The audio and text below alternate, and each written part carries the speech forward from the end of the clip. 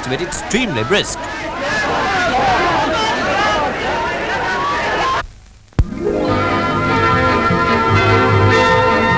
At Dawdon Colliery, miners have built their own swimming pool and in their own spare time.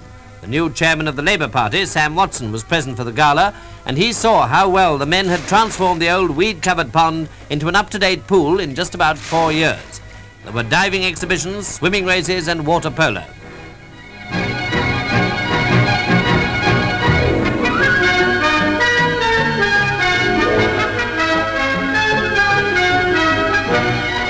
Later, a bathing beauty display caused a bit of a stir, and main interest was centred on 20-year-old Eileen Hebson.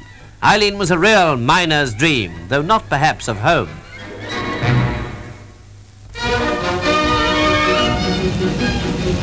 The police